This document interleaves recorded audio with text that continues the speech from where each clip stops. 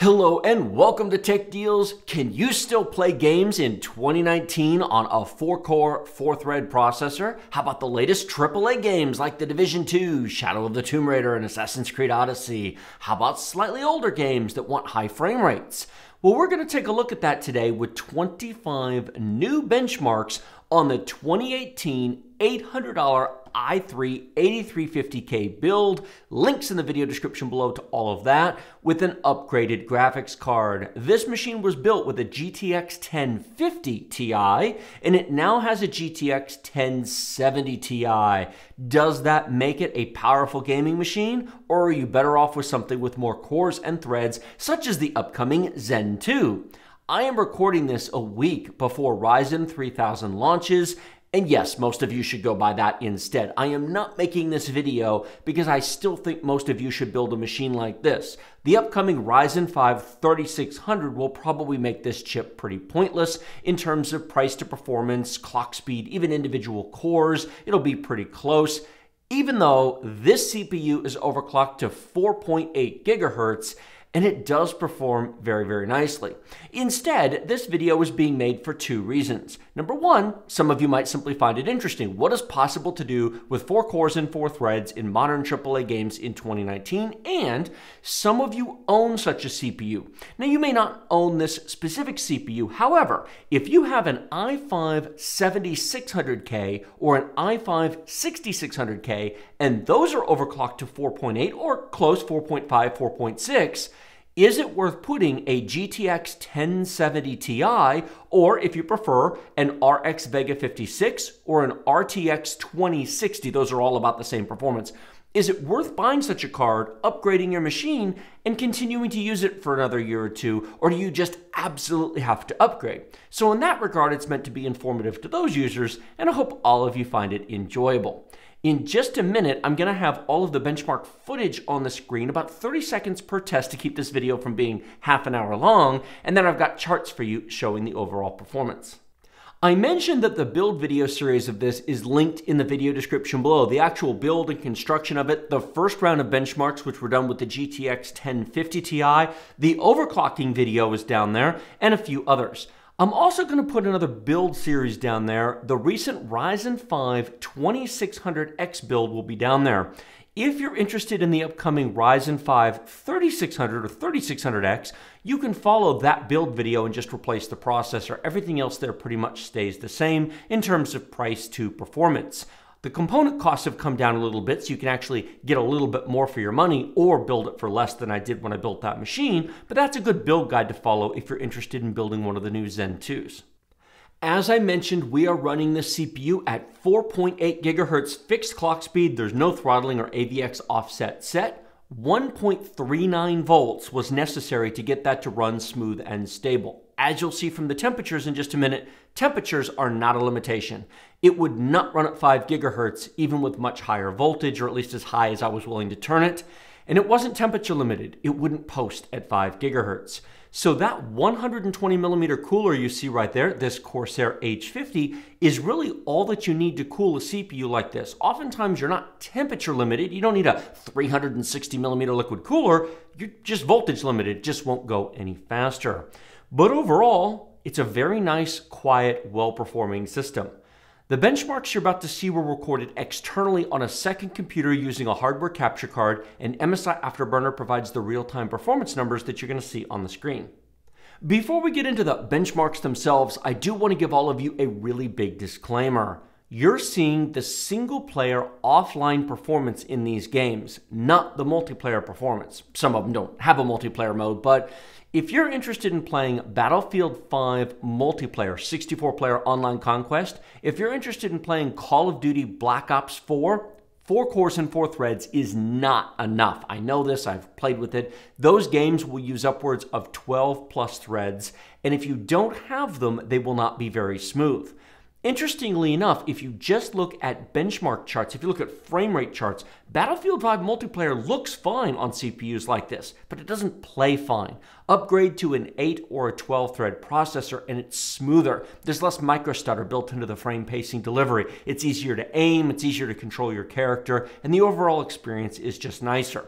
So if you're interested in such experiences, yes, you do need an upgrade regardless of what you currently have, this or one of the previous i5 overclocked chips.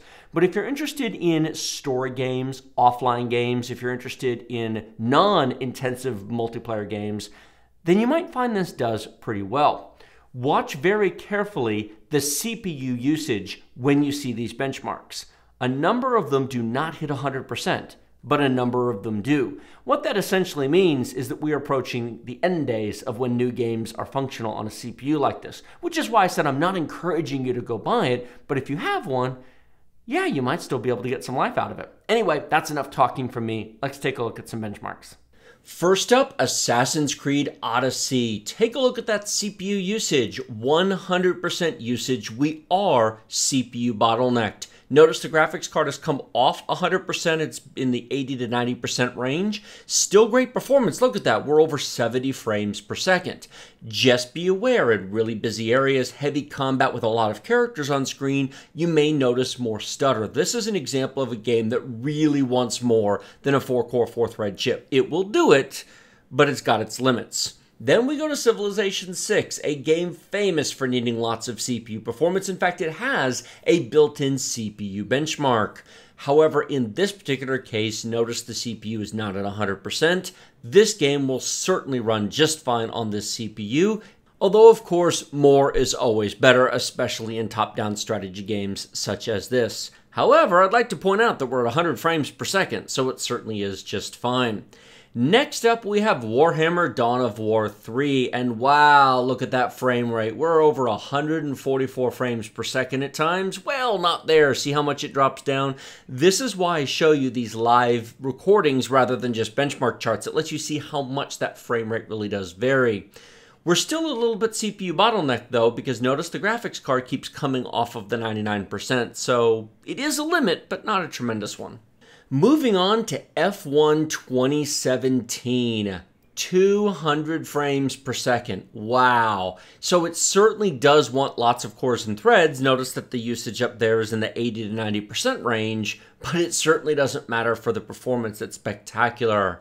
It is very easy to focus on just the most demanding games like Assassin's Creed Odyssey and forget that a lot of people don't play Assassin's Creed Odyssey. They play F1 2017 or they play other games that simply don't need it, which is one of the reasons why I made this video. How about the updated version?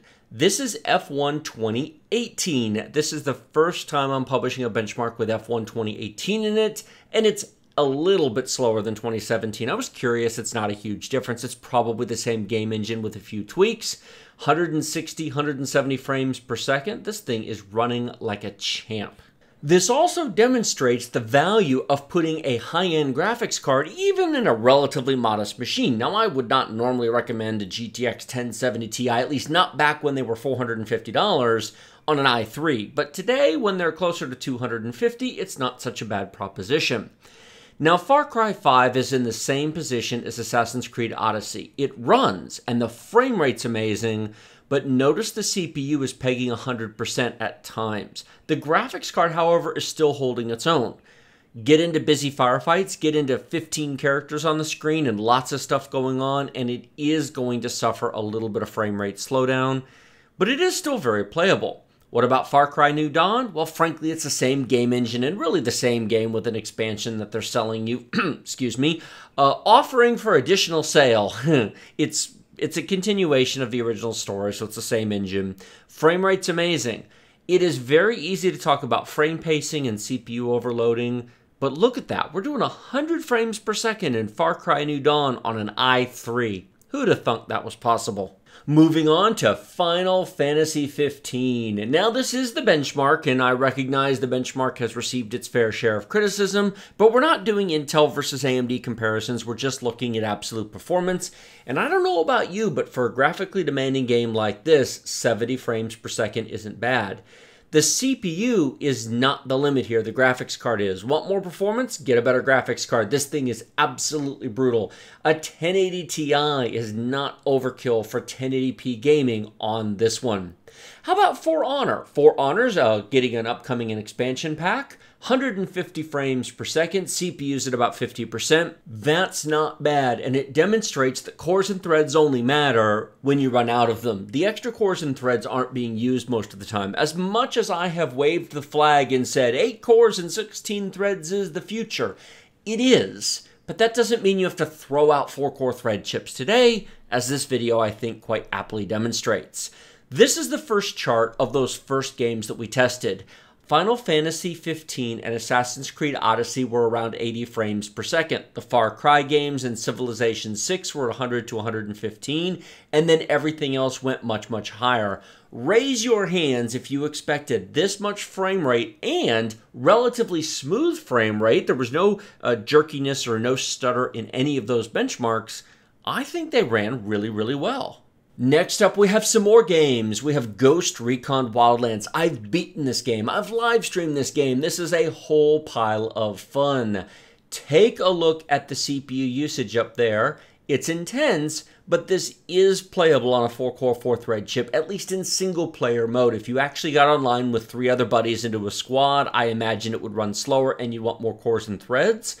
But yeah, it certainly will do the job. There'll be a little bit of micro-stutter in there, but not so much as to make it unplayable. Now, Grand Theft Auto 5 is a weird situation because its built-in benchmark actually runs too fast for this hardware. Notice that the graphics card's at about 50%. It's overpowered. Grand Theft Auto 5 is 5+ years old, and I really probably shouldn't benchmark it anymore, but I just wanted to show you just how ludicrously fast it runs. In fact, parts of the benchmark actually stutter because it runs into the engine limits of Grand Theft Auto 5. Now we do a game I've never benchmarked before, Metro Exodus. This is the very first time I've tested this. I've gotten a couple of requests for it. Let me know what you think in the comment section below. This is very demanding. Look at that. We're just above 60 frames per second at 1080p high detail. Brand new AAA games are very demanding. This is a GTX 1070 Ti. Not that long ago, people would have said, well, that's a 1440p card. Not anymore, it's not. Look at that. We're down into the 40 frame per second range there, but that's the graphics card more than the CPU. Rainbow Six Siege, 200 plus frames per second, no issues whatsoever. This game is relatively easy to run. I would call this an esports game, even though it's a beautiful game, because of the fact that it's an online competitive multiplayer game in the vein of Overwatch, which would also run at 200 frames per second on this hardware. Both the graphics card and the CPU are very well utilized. You should get great performance out of this particular game. Shadow of the Tomb Raider, the third installment in the rebooted series. Very graphically intense, very demanding. Look at that, we're using over 5 gigabytes of VRAM, and it really does use it all. In fact, it uses more in some parts of it, so definitely get an 8 gigabyte card if you want to play this game. Look at the performance, 80 frames per second, 1080p high detail on a relatively modest CPU, and what is now a mid-range GPU, a 1070 Ti. You can get these for under $300. That's pretty good. Strange Brigade, I covered this at E3 about a year ago. 140, 150 frames per second. CPU usage is fairly modest. This game is not overly demanding, and you can certainly get absolutely spectacular performance. Look how pretty it is. You don't have to have overkill hardware. I really wish game developers would optimize their games a bit more, because that's really pretty, and it certainly is not running at 80 like Assassin's Creed Odyssey was. Moving on to The Division, one of my favorite games of the past few years. I have beaten this game. I have recorded videos on this game. I've live streamed this game. In the normal single-player mode, 4 cores and 4 threads is enough. It would be nice to have 8. There's a couple places in boss battles. The end battle especially is absolutely insane. It would be nice to have more. But you could totally play this game single-player. If you go to the Dark Zone and you want to do multiplayer, there is intense PvP in this game. I wouldn't use the CPU. In PvP, you're definitely going to want more. Same thing for The Division 2. Single player will run fine. The actual gameplay, running around the streets, playing against bots, playing the story, A 4-core, 4-thread chip is plenty, but I would not play multiplayer in either of the Division games on a 4-core, 4-thread chip. You'll get a lot of jumpiness and a lot of microstutter. It is, however, a beautiful game. Look at that poor Air Force One that I don't think will ever fly again, but it's very, very smooth at 100 plus frames per second. World of Tanks, 144 frames per second, no big deal. It really only uses about 2 or 3 cores, a 4-core, 4-thread chip for World of Tanks, World of Warships, War Thunder, League of Legends, CSGO, Dota 2. Pick any of those games. They all run fine on a 4-core, 4-thread chip. And an absolute beautiful game. The recent 1.0 graphical upgrade really made a difference. It definitely looks much, much nicer, even if it does now require just a touch more graphics card. Here is the second of 3 charts. We're going to show you some more here in a minute. Ghost Recon Wildlands, 100 frames per second. Grand Theft Auto 5, frankly, this computer is overkill for it. Metro Exodus was the slowest of all of these at 67 frames per second. Point out that is a GTX 1070 Ti graphics card, 1080p high detail. Yeah, this is now a mid-range 1080p graphics card. It wasn't a couple years ago, but it is now. The rest of them, Strange Brigade, Shadow of the Tomb Raider, The Division 2, all run very, very, very nicely. Bonus surprise, we've got 3D Mark's Time Spy benchmark. This is not a game, it is a synthetic benchmark designed to determine DirectX 12 performance. We'll run Firestrike for DirectX 11 in a minute.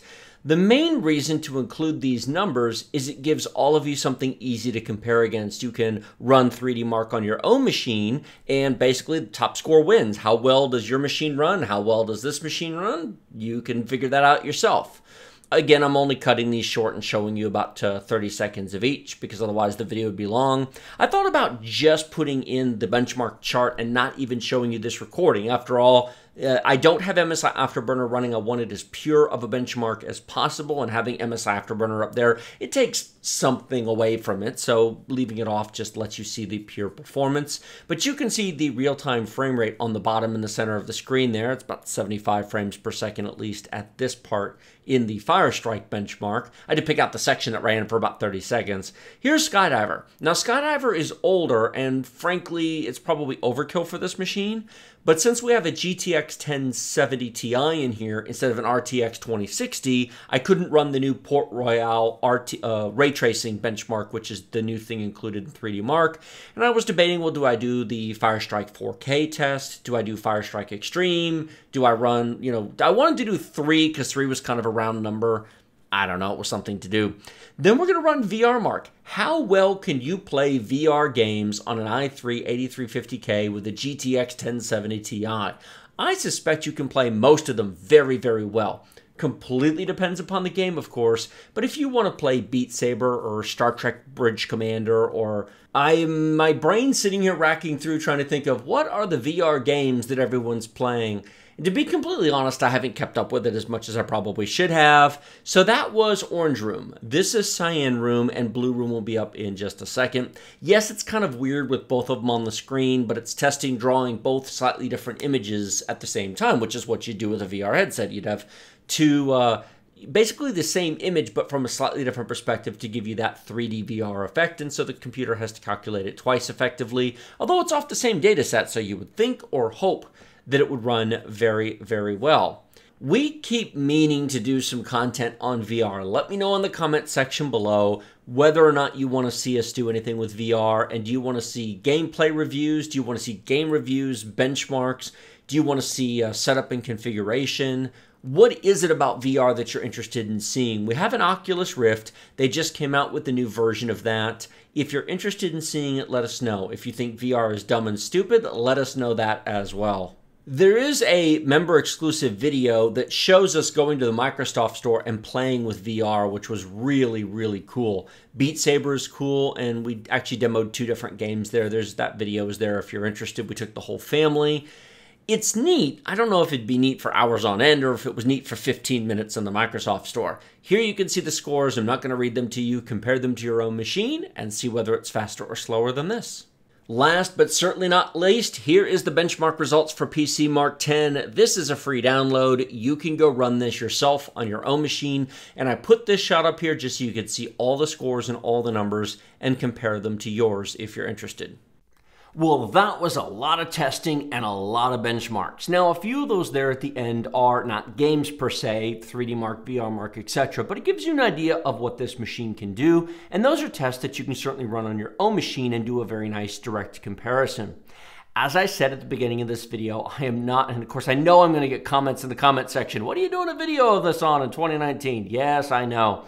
But a lot of people still own these chips and want to know, what can I do with it? Should I upgrade my graphics card? Do I have to throw my computer out? And I wanted to do a video that basically said, you don't have to throw your computer out. You just may not be able to play 100% of all the games out there. You might only be limited to 99% of them. You are excluded from a couple performing really, really well. But the vast, vast majority of gaming experiences out there will run really, really well on a build like this. So if you already have one or you pick one up cheap, no, you don't have to get rid of it. You can keep enjoying it for a bit longer.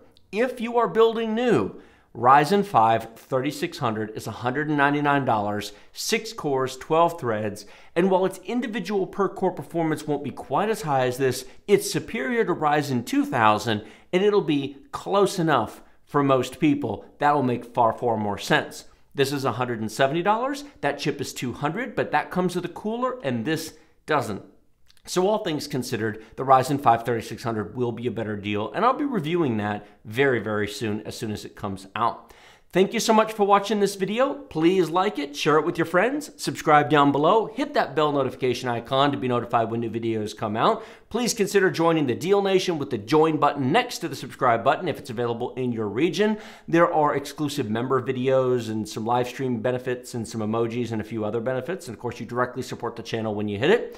There's a comment section below, links in the video description, link to this full build series, link to the Ryzen 5 2600X build series, which as I said before will be just fine for using as a guide towards the 3600 or 3600X, and then all my various social media links down there, Twitter, Twitch, Discord, etc.